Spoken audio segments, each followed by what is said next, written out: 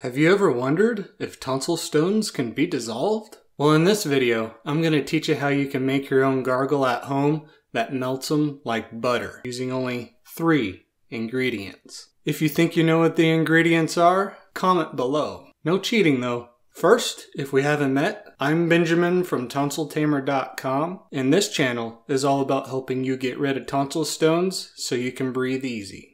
So how exactly can we dissolve these little throat pearls?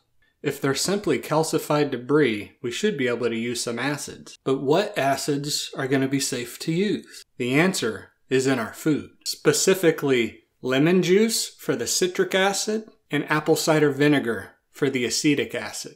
Our third ingredient is going to be pink Himalayan salt. Mixed together, all of these 3 ingredients are going to pack a 1, 2, and 3 punch and slowly dissolve your tonsil stones until they fall out on their own. The saline solution from the pink Himalayan salt is going to kill off the foul-smelling bacteria. Gargle with this every day and watch your tonsil stones go away. So let's head over to the kitchen, my other favorite room in the house, by the way, and let's get started.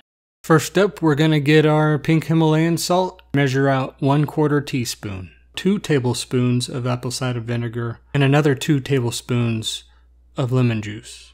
Grab your favorite container and fill it up with about 16 ounces of water. First, let's add our salt. And by the way, before anybody asks, these are in fact stainless steel measuring spoons, and they are pretty awesome. So I'll leave a link in the description in case anybody's interested in where I got them. Now let's add our 2 tablespoons of lemon juice. If this solution is too strong for you, you could always cut the ingredients in half, but it probably won't work as fast. And finally, our 2 tablespoons of apple cider vinegar, and I believe this is where most of the magic happens. Apple cider vinegar has some pretty amazing health benefits. So give it a little swirl and add it to your favorite container. One thing you should be aware of is that this solution is strong enough to dissolve the enamel on your teeth. Imagine what it'll do to tonsil stones. You'll definitely want to rinse out your mouth with water after using it.